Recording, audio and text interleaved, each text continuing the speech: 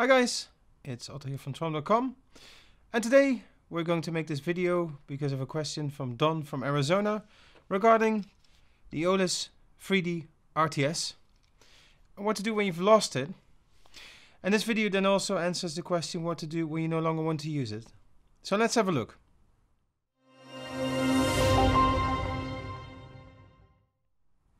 So like I said, the Eolis 3D Sensor RTS is a safety feature for your awning or for your screen. What it basically does is it detects when there's too much wind, because the awning will vibrate and that will be picked up by the sensor. So what the motor does once it's been paired with the sensor is it will start looking for a signal that it can go out, so that it can roll out, so that's basically safe to roll out the awning. When it doesn't find the sensor, it will retract again. So that's an issue when you've lost the sensor, because you basically have to remove it from the memory, otherwise it will keep looking. Now because the sensor is lost, you cannot remove it.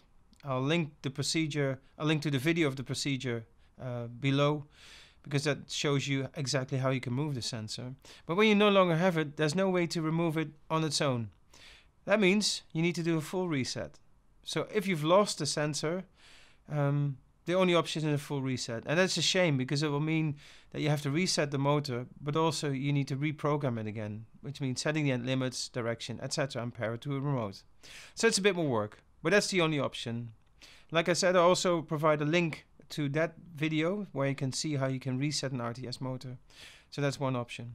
The other option is if you don't want to use it anymore, but you still have it, then all you need to do is remove it, which basically is done via the prog button on the back of the sensor, and you also use the remote that you normally operate the awning with.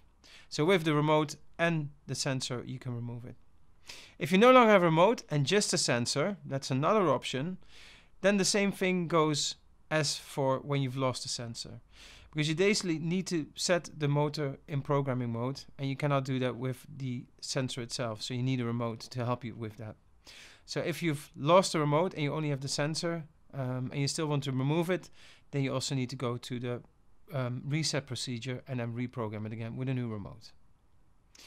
It all sounds like a lot, but it's really very simple. Either you do a reset, which is a lot more work, and if you still have the sensor, you can just do it via removing it via the remote control. If it's still unclear and you follow the links and you're still unsure about how to do it or how to proceed, do let me know. You can send an email to info@tron.com. And you can also leave a comment below the video. Thank you for watching, and see you in the next one.